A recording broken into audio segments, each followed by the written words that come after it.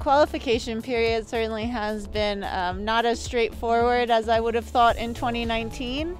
I was feeling really good after my 2019 season and ready to go for the Olympics, even though I hadn't qualified yet then. However, then COVID hit, and then my father passed away, so that was a little bit more complicated. And now I've been selected for the Olympics, and I feel like super relieved. I'm really excited, a bit nervous, but I'm really happy that I'm going to have the opportunity to use everything I learned in Rio and bring it into Tokyo. I think this Olympics will be a lot different than Rio, just being the second time. Just going into the first one, I think it was a bit more nervous. We were at the end of the Olympics and I was like solely focused on the race, and then once the race was over, I was a bit disappointed. Then it was just done. The Olympics was over. So going into Tokyo, I'm really excited to take in more of the experience and also really focus on my strengths and what has gotten me selected for the Olympics, rather than I think in Rio, I think I got a little more nervous and kind of forgot how capable I was.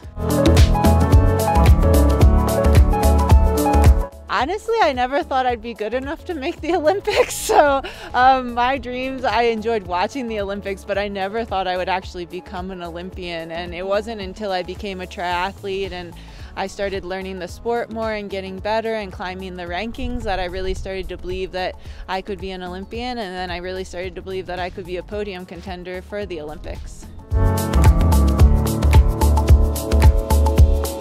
I'm really excited for going into my second Olympics because I think having done one, it benefits me in the sense that I just know what to expect more and have so much experience under my belt. But that being said, I definitely don't discount all the young guns who will be racing and are super excited and really ready to perform at the Olympics. So I guess it goes both ways. I think whether it's your first time or your second time, it doesn't matter. You can have a really good race, but for me it's definitely helpful to have done that first one and come into Tokyo having done Rio and having everything that I learned since then be a part of it.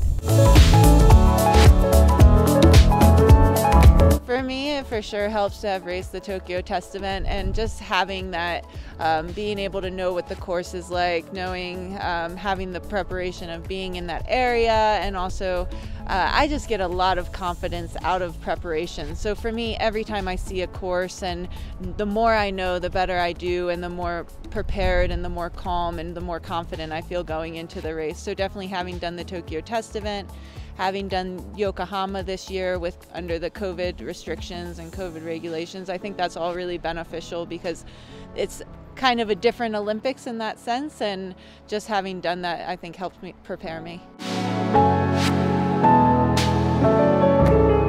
So we actually have gotten to doubly prepare, I suppose, for Tokyo and the heat conditions and everything like that, because before 2019, going in the Tokyo test event, we were at altitude and doing a heat camp. So we got to try out things there, figured out what worked, what didn't work, and now this year we're at an altitude camp and we'll be going down to Banyoles, Spain for the heat camp portion, and I think having learned what we did in 2019, we'll be ready for Tokyo. Oh gosh, Martin Van Riel. I think it's always really hard to determine what's going to happen in the Olympics. I mean, it is another race that we're preparing for, another big race, and we've done big races before, but again, at the Olympics, unexpected things happen, so I really don't know who I'm zoning in on for like amazing races. I guess Nicola Spirig is a hard person not to think will be at her best game for the Olympics, considering she's a couple-time medalist now, and but also like Maya Kingma, she's been doing super well in the World Series. Jess Learmonth, Flora Duffy. I mean, it's a lot of things that you can expect to have really good results, and everybody's been preparing for this race. So I would like to say me and like Summer Cook, the other Americans, Taylor Knibb, like I just think it's such a strong field. You really don't know who's going to be on the podium. And as for the mixed team relay, USA, no. But I think the French definitely have a really strong team. The Belgians are they have a very strong team as well. It's going to be one of those where you really can't have a weak player, and I think for you at Team USA especially, the year extra really helped us, along with actually a couple other teams, because I'm thinking of the Belgians as well, that the year extra probably helped them as well. So yeah, I think just having your team that's going to be healthy on the start line and ready to go, that's going to be the main determining factor for that.